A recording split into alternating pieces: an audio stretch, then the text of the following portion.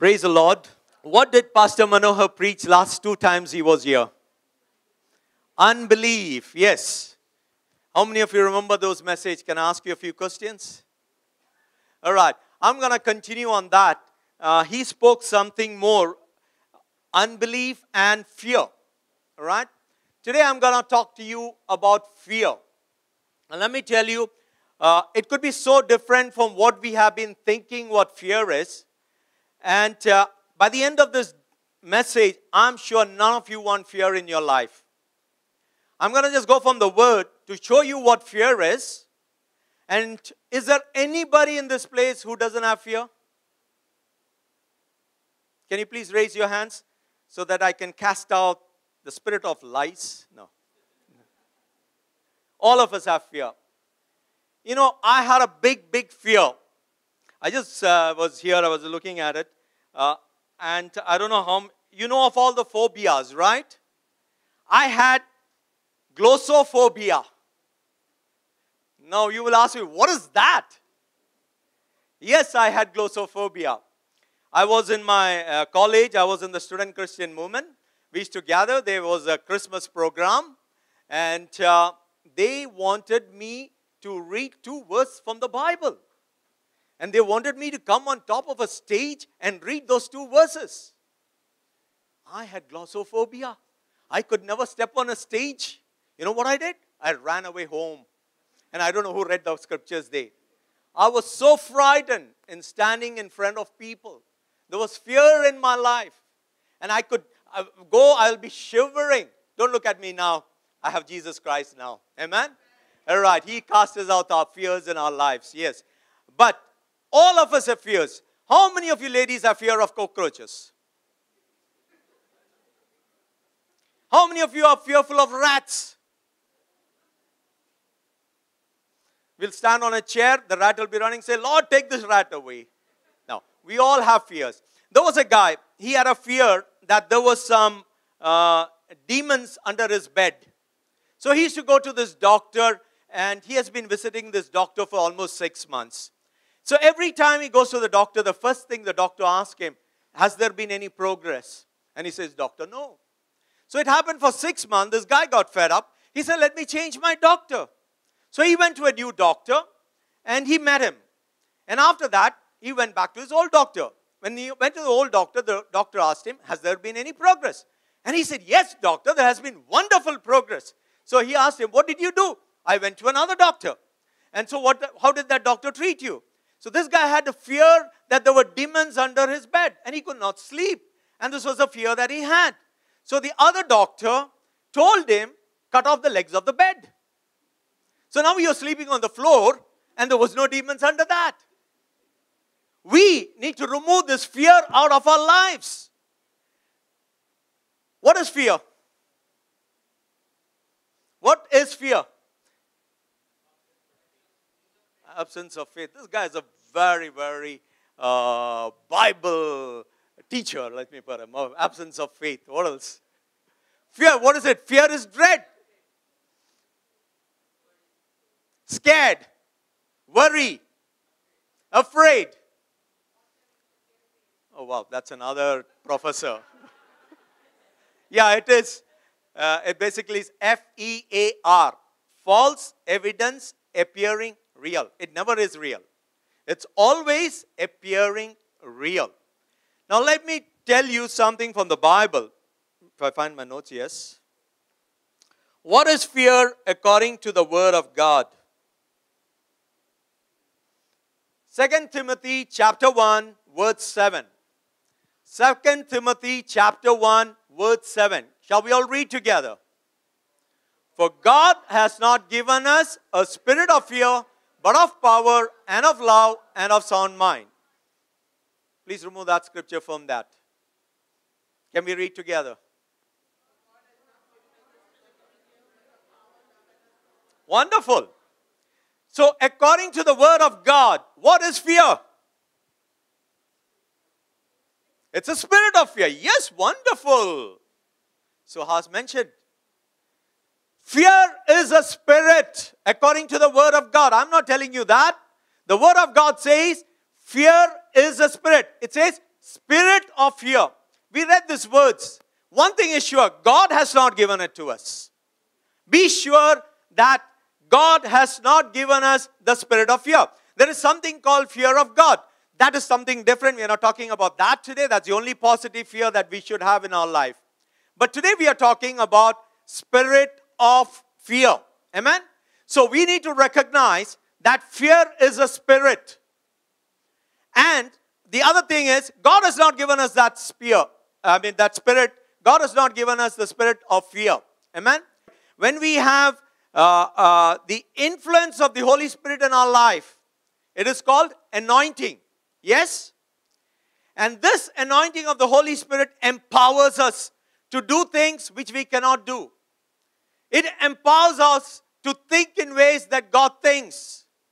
When we have that anointing of the Holy Spirit into our life, we are enabled. Today I'm standing here, I told you I had glossophobia. I used to be afraid of standing in front of people. Today, I am not afraid of standing in front of people because of the grace of God. Because of the Holy Spirit enables me to stand here and speak. Maybe some of you won't believe, Dennis is telling lies. No, I could not stand here. I would shiver. But I used to be so frightened. But when the Holy Spirit came upon me, today I can stand and preach the gospel. I'm not afraid about it anymore. It's because of God's grace. So when the Holy Spirit comes upon you, it empowers you. It emboldens you. It gives you courage, causes you to be bold. His empowerment means a Christian can do things that he never in his own strength could do. I could never do it in my own strength. Today I can do it by the strength of the Holy Spirit. In a sense, the presence of the spirit of fear in your life also brings with it an anointing. The spirit of fear also brings with it an anointing in your life. A negative, destructive anointing in your life. So when you allow that spirit of fear come into your life, there is a negative, destructive anointing that is in your life. Instead of empowering you, it makes you fearful. Brother just gave a wonderful example of what was happening in his office. If the money didn't come in, there was no money to give out. Everything would be in stake. What happened? Fear walked in. When fear walks in, you get sleepless nights. You get fear. Your digestive system, there are a lot of biological things that happen when fear is in your life. There are certain hormones released that create, your stress level goes up. They could get into depression and all sort of things. So, with the spirit of fear, there is an anointing that comes in. Instead of empowering you, it fears, it makes you fearful, it paralyzes you. Instead of giving you wisdom, fear causes you to make poor decisions. When you are fearful, that decision that you make is the worst decision. And if you recollect, some of the times I was fearful and I made that decision, and that's why I am where I am today. So you got to be careful. Instead of blessing of the true anointing of the Holy Spirit, the demonic anointing of a spirit of fear brings a curse into your life. So now we're looking at fear is not a simple thing. It is a spirit, and with that spirit, a lot of negative things come into your life. Now let's look at Mark. I don't want to go there. Mark 5. Everybody knows the madman at Gadara. The man was mad. He used to break the chains. He used to do things which was impossible for a man to do. So there was a demonic anointing. He had a legion of demons in him. And there was an anointing that made him break. Humanly, it was possible not to break those chains. But because of the demonic anointing that was upon this madman, he could break those chains. Yeah? The supernatural anointing also turned this man into one of the most miserable person on earth at that time. Because of the demonic anointing. And that is what happens when you have that demonic anointing with the spirit of fear. The anointing that comes with the spirit of fear will make you miserable and wretched. All of us have gone at some time or the other through fear. Maybe loss of job, maybe a health issue, maybe a want of money, whatever. Somebody finding out. We have all gone through various places of fear. And we know we behaved at that time. Now, let me talk to you about two principles that govern the earth. I'm taking you somewhere. I want you to pay close attention to what I'm saying. According to Romans chapter 8, verse 12, there are only two laws in this earth that operates for human beings. Right? Okay, Romans 8, 1 and 2. There is therefore now no condemnation to those who are in Christ Jesus, who do not walk according to the flesh, but according to the Spirit. Next words. For the law of the Spirit of life in Christ Jesus has made me free from the law of sin and death. Whether you know it or not, there are only two laws. The first law is the law of Spirit of life in Christ Jesus, or the law of sin and death. You are either operating in the law of Spirit of life in Christ Jesus, or we are operating in the law of sin and death. The sad part is many believers, many Christians are operating according to the law of sin and death. Now there are only these two laws. We Christians think there is a third side. No, a coin has only two sides. It's a head or a tail. How many times have you tossed a coin and it fell vertical? Neither head or tail. It has happened to you? No. There is only two sides. I'm not saying that can't happen, but there are only two sides. Either you operate in the Spirit of life in Christ Jesus, or you operate in the law of sin and death. Now, every human being living on this earth is operating under either one of them. Yeah?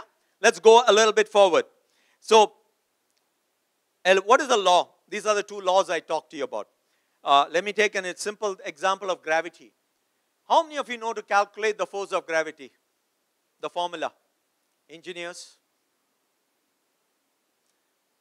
Well, we don't know. Many of us don't know. But does the law of gravity work in our life?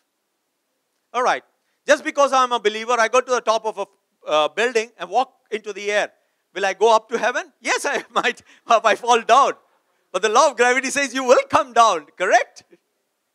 So you throw a stone straight up and you think that stone will go somewhere else. No, it will come straight down on your head. The law operates, whether you know the law or not, it still continues to operate. Similarly, these laws will operate whether you know it or not. So there are only two laws. The law of Spirit of life in Christ Jesus, or just called the law of life, and the law of sin and death. Amen? All right. So, the same is true of the spiritual laws. Whether we know it or not, we have not read about it, we learned about it, it still is operating in our lives. Now, both these laws, they have forces and substances that operate in these laws. For example, in the law of life, we have the force of hope. We have a hope. In the law of life, we have agape love. A love that we don't expect anything in return. In the law of life, we have another force called faith. Now, in the law of sin and death, you have despair. You have total, instead of agape love, you have total selfishness. And according to the word, the most powerful force that is there in the spirit of life is faith. The word of God says that faith can move. Have you ever thought the magnitude of that word? If we have faith, it says you can move. How many of you been to Alain? You've gone up the Jabal Hafid? If you had faith, you can move that mountain. Thing is, we don't have that faith to move that mountain. That's our problem. But that is how powerful that force of faith is in the law of life. When it comes to the law of death, there is a force as powerful as faith. In the law of sin and death, what is that force? Wow, you are wonderful students. I don't have to preach anymore. So that force that works in the law of spirit and death is called fear.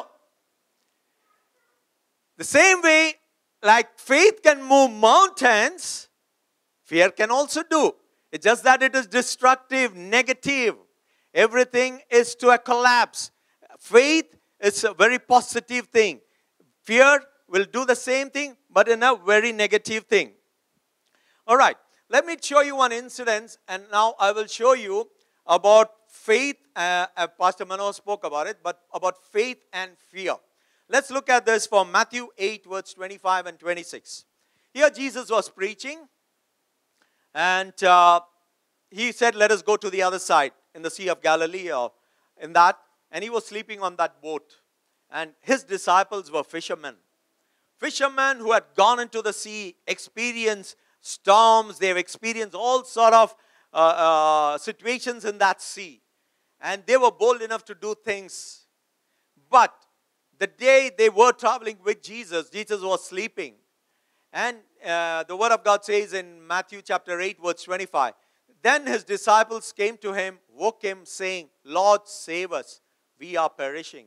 Remember, these were fishermen who have been in storms before. So it must have been a pretty bad storm. All right, next words. Jesus woke up and he said, what did he say? Let's read that together. Why are ye fearful, O ye of little faith? I want you to see this. We'll go to different Gospels. We'll look at these words so that we'll understand. So Jesus told them, why are you fearful?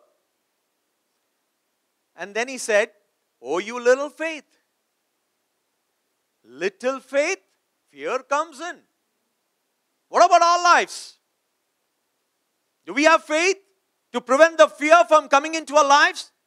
Oh, my finances are finished. What am I going to do? Fear comes in. I will show you how to operate in that. Okay, so we saw here, why are you fearful, O ye of little faith? Let's go to another description of the same incident, Mark 4, verse 40. Mark 4:40. I want you to see this. Jesus, same situation, same boat, everything same. But now what somebody else describes it, Mark. But he said to them, why are you fearful that you have no faith? What did Matthew say? Why are you fearful that you have little faith? Now here he says, why are you fearful? How is it that you have no faith? Now let's look at Luke 8:25.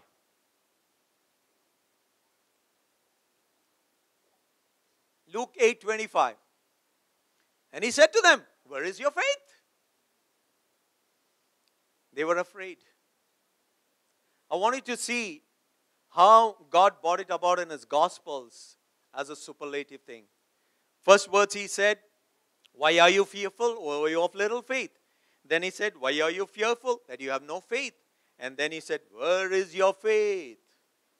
So the bottom line is, no faith, there is fear. Good faith, no fear. Little faith, you still have fear. So if you want to get rid of fear in your life, you need to have faith. The Word of God tells us in Hebrews, faith cometh by hearing, and hearing the Word of God.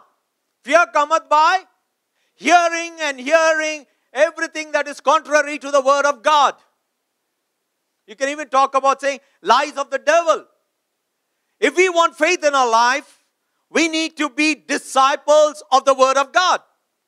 If you're just spending once a week on a Friday coming to church to listen to the Word of God, I can guarantee you the spirit of fear is in your life. We got to be people who build faith so that we do not have fear in our life. I will show you what fear can do. Let's go there immediately. Job chapter 3 verse 25. I want you to understand this. What Job feared came into his life. What are we fearing? What are we fearing about our children? What are we fearing about our job? What are we fearing about our family? The Word of God says what Job feared came into his life. Don't have Job 3:25? For the things that I greatly feared has come upon me. We talk about Job. I don't want to get into this detail. I just wanted to show you this. The things I greatly feared has come upon me. There was a sister, she had cancer. And I don't know, when I was praying for her, God told me to tell her, do not have fear, because what you fear will come upon me. And she said, yes, Pastor, I was just fearing that I'll die. When we are praying and we have what we fear, we will not receive the answer to the prayer because of the fear that we have. I will show you how the team works. We have fear. Just go to Job 1:5. And so it was, when the days of feasting had run the course, that Job would send and sanctify them, and he would rise early in the morning and offer burnt offerings according to the number of them all.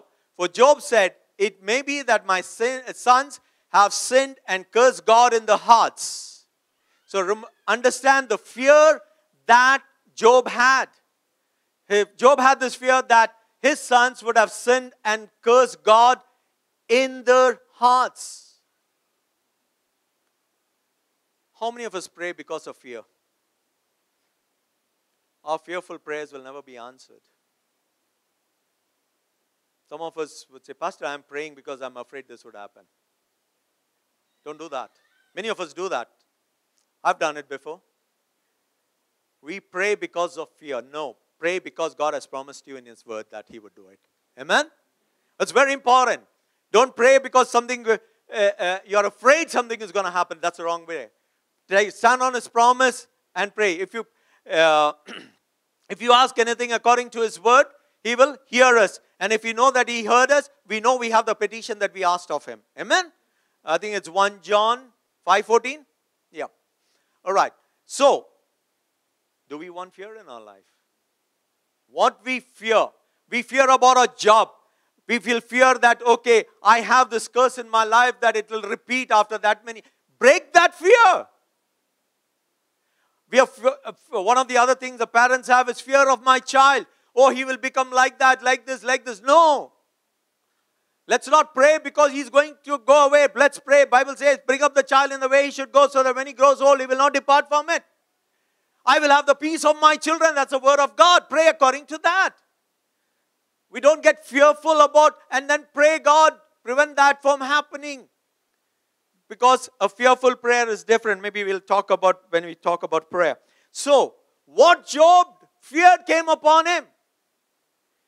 If we were able to project all our fears onto the screen, none of us would want that, correct? So let us not fear. All right. So we looked at where there is no faith, there is fear. And where there is fear, there is no faith. Where there is faith, there is no fear. Have I confused you enough on that? All right. So we know the thing between faith and fear. Amen. And it's very, very important, my brothers and sisters. Today, we are not spending enough time in the Word of God. Because faith comes by hearing and hearing and hearing the Word of God. Maybe 20 years ago, there was not what is available today. Today, we have so many things available to study the Word of God. Even we made a quiz, Luke, so that people will study the book of Luke. But we need to learn to study the Word of God. We need to understand His promises. We need to understand Him. Man, we got to be disciples. Because faith cometh by hearing and hearing and hearing the Word of God. If you have been hearing, let me ask you something. Fear cometh by every word that is contrary to the Word of God. How do we understand that the word is contrary to the Word of God? You must be listening to a worldly music. How do you know the verse in that music is contrary to the Word of God if you don't know the Word of God? So we need to know the Word of God so we know what is contrary. Today you have hundreds of, less in this part of the world, but hundreds of talk shows. They talk about standards of the world. But how do we know that that is contrary to the Word of God? Unless we know what is the Word of God. Adultery, fornication, they were moral things. But if we did not know the Word of God, it's a sin. So it's very important that we should be disciples of the Word of God so that we know that anything that comes contrary to the Word of God would bring fear into our life. And we need to know what is in the Word of God to say that this is, I've heard our children listening to worldly music. But some of the words in that worldly music is demonic. There are so much cartoons available today. They're all demonic. But our children are watching and growing with that. But we should know the Word of God so that we can say why. Don't tell your kid not to watch that. Tell them why you should not watch it. Today the word, children want to understand things. They need to know why, what is wrong. Take the word of God and show it to them. So, faith cometh by hearing and hearing the word of God. Fear cometh by hearing and hearing the contrary to the word of God. Amen? All the lies of the devil. So, faith and fear are two reciprocal forces that is acting in this world. Amen? The law of spirit of life in Christ Jesus is the law we saw, and the law of sin and death. And we saw these two forces. One operates by faith, the other operates by fear. Now, what determines on which side you are? What determines on which side you are? Proverbs chapter 18, verse 21. Everybody knows the scripture by heart. Proverbs 18:21. Death and life is in the power of your tongue. These are the two laws they are talking about. Law of sin and death and law of life in Christ Jesus. So these are the two laws that you have. And it says that you can activate which law you want to operate under. How? But the words that you speak. The word of God says, life and death is in the power of your tongue. Law of sin and death, law of life in Christ Jesus. How do we operate? In which law you are working under? Is by the words that we speak. So you employ one of these teams. Either you employ the team of life in Christ Jesus, or you employ the law of sin and death. The team of sin and death. How do we do that? Let's take an example. For example, somebody went to a doctor, and the doctor gave a very negative report. What would that person, whether believer or not, what would that person do? First, call the closest friend and tell everything the doctor said. You know, doctor said this sickness is incurable. There's no medicine for it. I will have to suffer through this. So what are we confessing? And you don't do it once, because it's not that you have only one friend. You do it twice. You do it thrice. You do it 4 times. You do it 5 times. So what are you doing? You are confessing death. The Bible says life and death is in the power of your tongue. So you came back and immediately you started confessing. You know, my brother, what the doctor said? There's no medicine. I will have to suffer this. I don't know what will happen. This is what will happen to my system. This is what will happen to my blood pressure. This is what will the test be. To one person you said. To the next person you will say the same thing. And third person, did you know? Then you will call your father, you will call your mother, you will call your sister, you will call your brother. Tell everybody. What? Death. We got to be people who speak life. I know if I shared this with you, when Delina was small, she had some rash on her toes. And we went to a skin specialist. And the skin specialist said, oh, she will have this all through her life. It will not go. Me and Bina both were sitting there. We are just fresh believers. So what? We learned a few things. In Jesus' name, we cancel that statement. Doctor asked, what did you say? I mean, after 1 week, it went and never came back again. Now we could have accepted it and said, a doctor said that this will happen. Oh my God. I mean, doctors are saying facts. I'm not saying that. Thank God there are no doctors here. In Abu Dhabi Church, we have a lot of doctors. But thank God. But doctors are saying the fact. What are we speaking? Okay, something happens in your office. Let's take an example of my brother. He told about collection. Yes, we have a motto in our company. No sales is complete till the money comes in. Yeah, good one? Put it on your board, brother. Write my name at the bottom if you want. No. All right. So, thing about collection. Maybe brother did different, but somebody else would have gone. He would have said, you know what? There's no money coming. This customer, they can't pay up. You know what is happening? They don't have money to pay. It's almost 6 months. Oh, under 3 months. Oh, money is just staying there. All these, we have 4 big customers. All of them are not paying. The company will close down. There'll be no money to run. We won't be able to pay out insurance. What are we speaking? Death. But as a believer, I can do all things through Christ who strengthens me. Amen?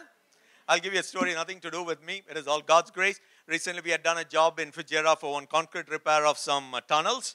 And this guy's first check, I mean, he used to give us a lot of money. The first check was worth 100,000 dirhams. And he was supposed to give it to us in July. And then my owner told me, this guy is not paying up, put a case. Oh, it became very panicky situations, and called the lawyer, called the finance manager. All big issues happened. And then they came to me. I said, don't worry, well, I'll go try to get it. To cut the story short, yes, he took me 2 weeks. But on the first, yes, the money was transferred to the bank. Amen. I know. I share my things with my wife, and we pray. We pray together. If two of you agree anything is touching on this earth and ask, it shall be done by the Father. Yes. There's nothing I can do. I can't go kill the guy. I can't go hit the guy. I can't send some gundas to collect money.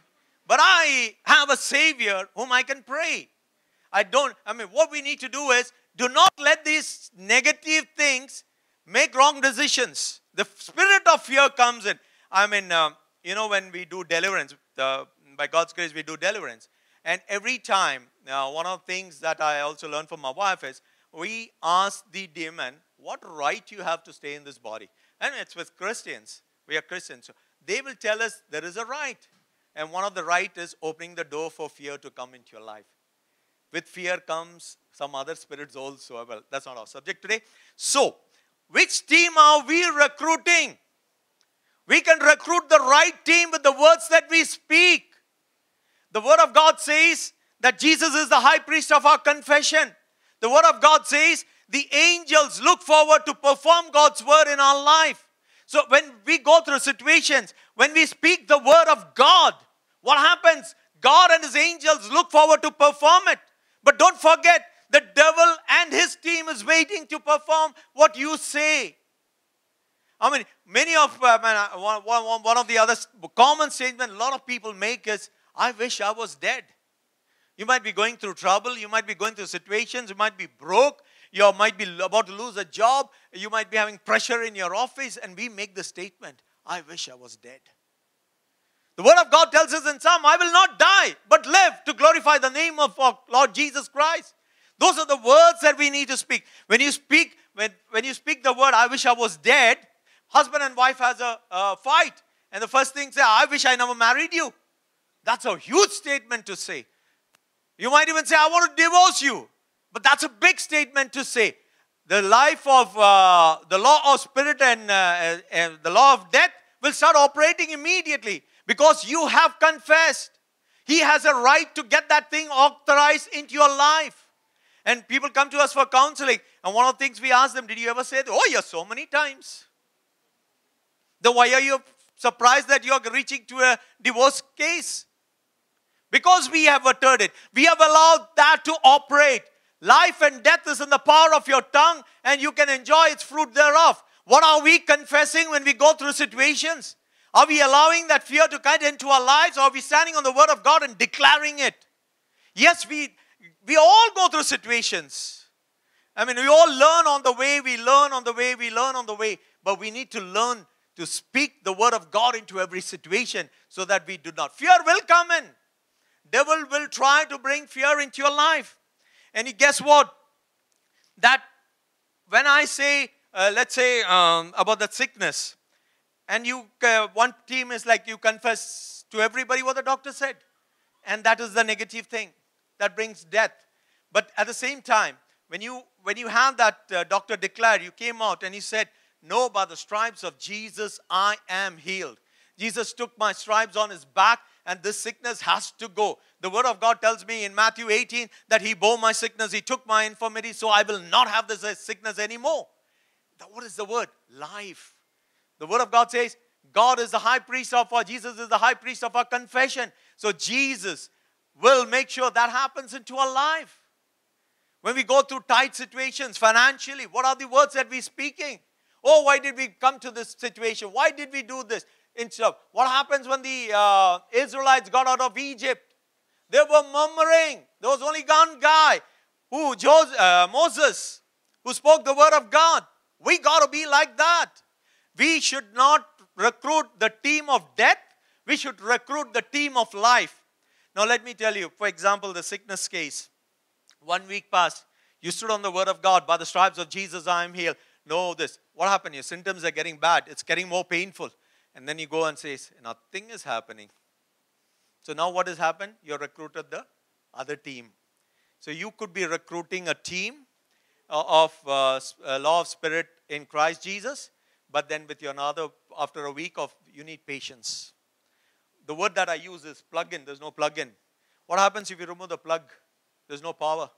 We need to stay plugged in. We need to confess the word of God. We need to speak the word of God. As you speak the word of God, let me tell you, your faith increases. A time will come when your head knowledge and your your heart knowledge becomes one. Miracles will start taking place. Do not recruit the team of death. So it is up to us whom we are recruiting into our lives. Are we recruiting the team of death, or we are recruiting the team of life? See, you have heard this, that by two or more witnesses, a thing is established. We all heard that. I'm not going to the scriptures, but if you want, anybody is writing down, you can write down. Deuteronomy 19, verse 15. Matthew 18, verse 16. 2 Corinthians 13, verse 11. Timothy 5, verse 19. And Hebrew 10, verse 28. From heaven's perspective, it takes two witnesses to establish a fact. From heaven's perspective, it takes two witnesses to establish a fact. Let's take an example. Let's take healing only. The word of God tells us in 1 Peter 2, verse 24, that by the stripes of Jesus, we are healed. Yes? Now, the devil tells, you got the sickness and you're going to die. So these are two facts. One could be true, or both could be true, or one could be false, and the other one true. Now, who established the second witness? You and me. So you have two things. The Bible says anything is established by two witnesses. So one, the word of God says that by the stripes of Jesus, we are healed. Now, you are the second witness who can establish that fact. You could say, no, I believe the doctor that I'm going to die. Or you can stand on the word of God, says, no, by the stripes of Jesus I am healed. If it is for finances, thank you, Lord, your plans for me is to prosper me and give me an expected and not of evil. How many of you know that God delights in the prosperity of his children? That's the word of God in Psalms. And I pray, Lord, let your name be glorified, that I will prosper and be a blessing for your children. That's God's word. So we can establish the word by being the witness. You can establish the negative, or you can establish the positive. It's up to us. We need to recognize what we establish. And there was this flight that was going on, the flying. Suddenly there was turbulence. There was turbulence in the flight. And the pilot announced of the system, I'm sorry, I don't know what's going to happen. Yeah? So normally what happens, how many of you been in bad turbulence in a flight? Nobody? So what happens normally? Does fear come in? Do you write your last minute will immediately? Don't worry, that get burned off, So those are the times you stand on the word of God. Yeah? And you proclaim. What do you proclaim? Psalm 91. But to proclaim Psalm 91, we need to know Psalm 91. I'll abide under the shadow of the Almighty. I will say of the Lord, he is my fortress. Yeah. 10,000 may fall on my side and all that, but nothing will happen to me. You need to take the word and speak the word at that time. Are you getting that? Amen? So we saw how fear operates. Okay, let me give you a small story. There was a flight like this. There was a big announcement came on the system. The pilot said, one of my engine is on fire, and I just found out the other engine is on fire. I don't know how we are going to land. So everybody started panicking, crying, yelling, shouting. There was an old man. There was a pastor. He said, this is the time for us to pray. So everybody listened to the pastor, and they all started praying. Then the pastor looked, there was one man. Everybody was bowed and praying. There was one man. Then he went to him and said, why are you not praying? He said, Pastor, I don't know to pray.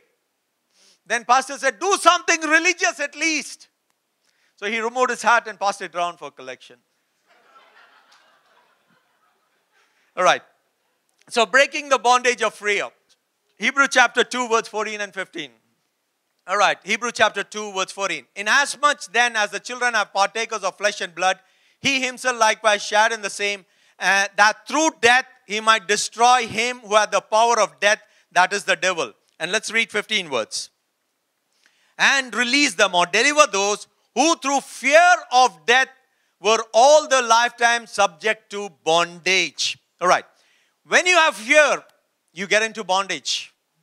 So the spirit of fear gets into you, the next thing you are in bondage. Today many of us are in bondage for maybe drinking or smoking or watching something. It's because of the spirit of fear.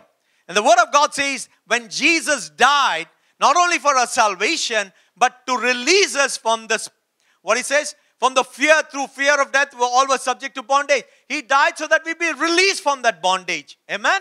So we need to know that Jesus has sacrificed himself so that we can be released from the spirit of fear and bondage. Amen? God has not given us the spirit of fear. It is not God who is giving us, but Jesus came into this earth. He suffered and died so that you and me, we can be set free from bondage. All right. One of the things that happens before fear comes in. How many of you remember Benny Hinn came to Dubai many years ago? Before Benny Hinn came, we had it at the Airport Exhibition Center. Before Benny Hinn came, about 2 months ago, a team came. A full team of Benny Hinn came. They saw the place. They saw the arrangements. They discussed everything. So they came before so that when Benny Hinn comes, it will be easy for him. Before fear can come into your life, somebody comes before, and that somebody is called doubt. What happened in the Garden of Eden? The devil asked Eve, did God say you will surely die? Doubt. So the first thing that comes into our life before fear comes into our life is doubt. We doubt the word of God. We doubt the promises of God. And then once doubt is into your life, it becomes very easy for the fear to walk into your life. So the minute doubt comes into our life, cancel that doubt, kick out that doubt with the word of God. And that is very important. Again, I can take you to Matthew chapter 14, words 25 to 31. You know about Peter. Jesus was walking on the water. He finished the sermon. He went to the mountain. He prayed. And the boat was already in the water. And then Jesus was walking to the water. And Peter said, Lord, if it is you, bid that I come to you. And Jesus said, come. So Peter walked on the water. And he went to Jesus. Okay, but when he saw that the wind was boisterous, he was afraid. And beginning to sink, he cried out, saying, Lord, save me. Next words. And immediately Jesus stretched out his hand and caught him and said to him, oh, you of little faith. What is the word? Let's read all together. Why did you doubt? Today, you and me, we are doubting God's word. We are willing to believe what Gulf News says. We are willing to believe what Khaleej Times says. But we are not willing to say what the word of God says. Why do we doubt? God is asking us the same thing. God has given us His promises. God has given us all the promises to live a victorious life. But then He's asking, why do you doubt? Because when Peter doubted, he saw everything else. He removed his focus from Jesus. He looked at the waves. He looked at the boisterous wind. And then he started sinking. The minute we start doubting about God's word, fear will come in. We got to stop when the doubt comes immediately. I cancel that. I believe the word of God. I confess the word of God. I believe it. That settles it. I believe it. I receive it in Jesus' name. We should not allow doubt to come into our lives. If we allow doubt to come into our lives, then after that, next is fear. And it is the spirit of fear that comes in. All right. Let's go to, in the last 15 minutes, today we won't have time for prayer, but I want you to get this. Uprooting the spirit of fear. How do we uproot the spirit of fear from our lives? How many of you want fear out of your life? Fear of cockroaches or rats, nothing. Fear of anything, right? I see many hands. The first one is make a quality decision. The first thing we need to do is make a quality decision. And that quality decision is, I want fear out of my life. Yep. To break free of fear, first you must make a quality decision to do this. And many, many people miss on this part. They don't make a quality decision. I mean, let's look at Psalm 118, verse 6. Psalm 118, verse 6. What did David say? The Lord is on my side, I will not fear. David made a decision. Doesn't matter what happens. He was standing in front of Goliath. Goliath, the giant. He was killing everybody, but he made a decision. God is on my side, I will not fear. It was all right for a shepherd boy to fear and run away compared to all the soldiers. They were all running away. But David had made up his mind and said, I will not fear. God is on my side. What about you and me? Can we say that I will not fear because God is on my side? Shall we say that together? God is on my side. I will not fear what man can do to me. Just imagine if Jesus is with you, He stays with you, He is in your workplace, would you fear? Would you be worried about anything? First thing is make that decision and know that God is on your side. And that's what David did. You get into a fear by act of your will. David decided not to get into fear by an act of his will. And he said, I will not fear. We need to be people who will say the same thing. Receiving fear and getting rid of fear requires your cooperation and your will. So you need to make a decision. I told you about the aeroplane incident, no? So when you need to get things, fear out of your life, the first thing that you need to make a quality decision. Understand that God is on our side. I'm going faster. Romans 8, 31 and 32. I mean, those are so beautiful scriptures where God promises. What then shall we say to these things? If God is for us, who can be against us? Brother, my whole in-law family is against me, brother. They are doing everything against me, brother. Oh, we are so fearful of what is going to happen. But what does God's word say? If God is for us, who can be against us? We have doubt about God's word. And it's time, my brothers and sisters, that we believe His word. Amen. The second one is, so the first one is make a quality decision, knowing that God is on your side. Lord, I will not fear. Second one is understanding the magnitude of God's protection. We sometimes do not understand the magnitude of God's protection. Isaiah 43 verse 1 and 2. But now thus says the Lord who created you, O Jacob, and He who formed you, O Israel. Fear not. You know, somebody told me the other day, there are 365 times that God has written fear not in the Word of God. How many times? How many days are there in a year? And God knew that we would get fearful. That's why He said, fear not 365 times. Amen? All right. But thus says the Lord who created you, O Jacob, and He who formed you, Israel. Fear not, for I have redeemed you. I have called you by name. You are mine. Hey, God is telling you are mine. Just imagine a father. Somebody is trying to hurt your child when you go to a supermarket. So what will a father go? He just goes there and say, He is mine. Correct? God the Father is telling us that we are His. We need to understand the magnitude of God's protection over our lives. Amen? And it says, that's why I talked to you about Psalm 91. We need to tell the devil, I live in the secret place of the Almighty God. Amen? 1,000 may fall at your right hand, 10,000 on your left hand, but no calamity will befall you. God has given His angels charge over us. We need to understand the magnitude of God's protection in our life. One of the reasons we allow fear to come in, we don't understand the magnitude. We need to go back to the Word of God, and it's so easy these days. Go to the internet and write God's protection verses. You get a list of all these verses. Earlier days, we had to search the Bible, buy Concord Bible, see all that. Today, nothing. Just press it. And when I used to hear all these preachers preaching, and I said, how come they connect all these words? How come they know the knowledge of the whole Bible? But now it's very easy, you know. Press a button, you get all the verses. Go home and do that. Understand the magnitude of God's this. He says, I've called you by name. He knows each one of us by name. New Testament says He knows every hair on our head. All right. Third, develop confidence in God's promise.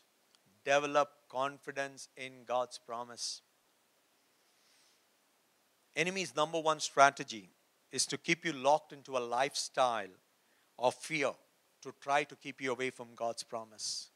We need to be people that we will develop and know what God promised. I mean, in Numbers 23 verse 19, He says, God is not a man who should lie, nor a son of man who should not keep His words. I think Paul said, let every man be a liar and God true. Amen? God, if He has said it in His word, we should come to a place, Lord, you said it in your word, I believe it, I receive it, that settles it. The thing is, when situation comes, we become like Peter. We look at the boisterous wind, we look at the waves, doubt comes into our mind, and we start sinking. And we let fear come into our life. Yeah? All right. And the most important one, the last one is, fourth one, is employ perfect love. 1 John 4, 17 and 18. Love has been perfected among us in this, that we may have boldness in the day of judgment, because as He is, so are we in this world. And 18. Let's read this together, please. There is no fear in love, but perfect love casteth out fear, because fear involves torment, but he who fears has not been perfect in love. God has given us the agape love. Agape love is a love that asks for no returns. You're doing it because you love somebody. God did it for us. The Bible says when we were yet sinners, He did it for us. Yeah? So, we need to operate in perfect love. I'll tell you, a lot of fear will get out. It says, but perfect love casts out fear. Perfect love casts out fear. When we operate in love, your boss must be the worst guy. Your colleague must be the guy who is doing all the double crossing. It's difficult. Your brother might be doing things against you. Still operate in perfect love, because that blocks the spirit of fear coming into your life. Because we do not operate in perfect love, we allow a lot of fear to come into our lives. I think I'll stop here. We just about enough time. Maybe, God willing, we'll continue on this. There's a lot more that we can learn about fear. But make up your mind today. God doesn't want. The Word of God says, God has not given us the spirit of fear. And many of us are operating in fear of sickness, fear of our job, maybe visa. But it is time to turn it around. Hire the right team. Understand that we are walking under our two laws. Law of spirit of life in Christ Jesus, and the law of sin and death. And whom are we hiring? Which team are we hiring? Are we hiring the team of death, or are we hiring the team of life? And that is possible, as we saw in Proverbs 8:21, by life and death is in the power of your tongue. Amen? We'll pray together right now. I don't think we have enough time to pray individually, because we're almost up on time. Take this minute. I'm going to ask the Holy Spirit to reveal those things to you. That spirit of fear will be cast out in Jesus' name. Can you put up to 2 Timothy 1:7 on the projection, please? O Rabashi Kalara Barantana Karabari Kalara Barantana Karabari Brutuna Masakalantana Karaba Rikalara Barantana Karabari Brutuna Mashakalaraba. Thank you, Lord. Thank you, Lord. Thank you, Jesus. Let's see out this together. God has not given us a spirit of fear, but of power and of love and of sound mind. Every spirit of fear in my life, I command you, get out in Jesus' name. I am the child of God. My body has been washed with the blood of Jesus. I belong to Jesus Christ. Spirit of fear, you have no place in my life. Get out and never come back. In Jesus' name. In Jesus' name. Amen. Amen. Father, once again we want to thank you and praise you for this wonderful time that we had in your presence. Thank you for speaking to each one of us, Lord. And every spirit of fear will leave us in Jesus' name.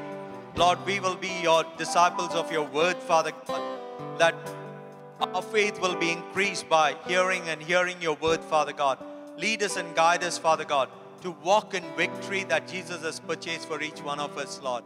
We thank you and praise for the blessed week ahead that you're giving us. Lead us and guide us, Lord. Once again, we pray for Pastor Manohar and family. Continue to bless them. And all our brothers and sisters who are on vacation, your hedge of protection be around them, Lord. We give you glory, honor, and praise. In Jesus' precious name we pray.